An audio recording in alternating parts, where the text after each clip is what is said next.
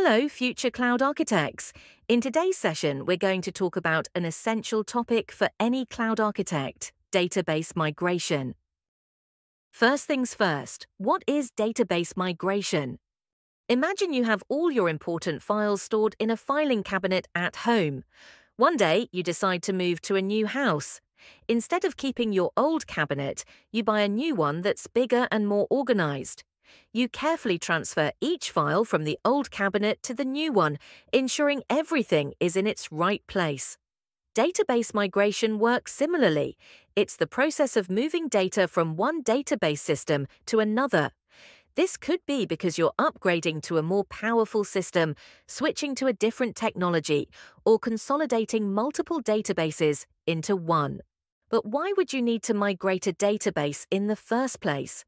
Here are a few common reasons. Upgrading technology. Maybe your current database is outdated and you want to move to a newer, more efficient system. Scalability.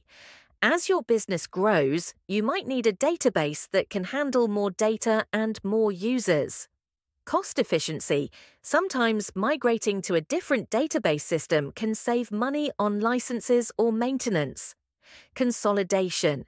If your organization has multiple databases, you might want to combine them into a single unified system for easier management.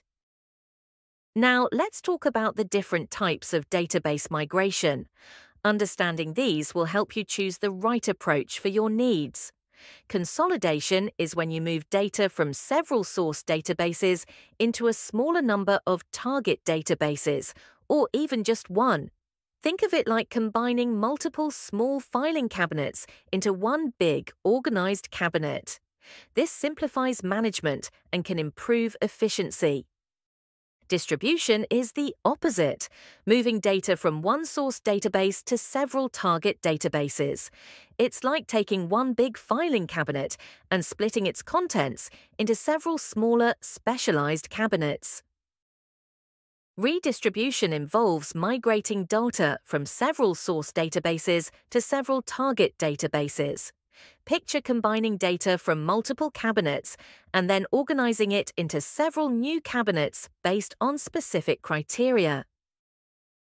One crucial aspect of database migration is consistency. But what does that mean? Consistency ensures that the data in the target database is accurate, complete, and in the correct order, just like it was in the source database. There are three main pillars of migration consistency. Complete. All the data you intend to migrate is moved. Nothing is left behind. Duplicate-free. Each piece of data is migrated once, avoiding any duplicates in the target. Ordered. Data changes are applied in the same sequence as they occurred in the source. Next up, let's discuss two migration strategies: active-passive and active-active. Active-passive migration. In an active-passive setup, the source database remains active and can be modified during migration. The target database is passive, meaning it's read-only until the migration is complete. This is simpler but can involve some downtime when you switch over. Active-active migration. In an active-active setup, both the source and target databases are active and can handle read and write operations simultaneously. This allows for near zero downtime, but introduces complexity, especially around conflict resolution if the same data is modified in both databases. Let's talk about the architecture of a database migration system.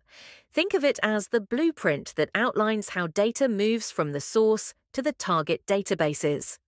Key components: migration service, the central tool or service that orchestrates the migration process. It extracts data, transports it, and transforms it as needed. Source and target databases. These can reside in different environments, like on-premises servers or various cloud platforms. Now, let's break down the data migration process into manageable steps. First, data extraction. This is the first step where data is extracted from the source databases. There are two primary methods: change data capture, CDC. This method captures changes in real time by reading transaction logs. It ensures that every change is tracked and migrated in the correct order. Example: differential querying. If CDC isn't available, this method involves periodically querying the source database to find changes based on timestamps or sequence numbers. Data transformation. Sometimes data needs to be transformed to fit the target database's structure or to improve data quality. This can include data type. Transformation, changing data types, like converting a timestamp to a string. Data structure transformation, altering how data is organized, such as splitting a single table into multiple tables.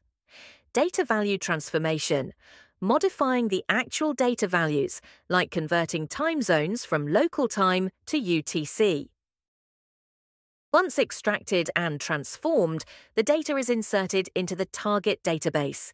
It's crucial to maintain the correct order of operations to preserve data integrity. After migration, you need to verify that all data has been accurately and completely transferred. This involves checking that all intended data is present. There are no duplicates. The data is in the correct order. Despite careful planning, things can go wrong during migration. Let's discuss how to handle migration failures to ensure data integrity.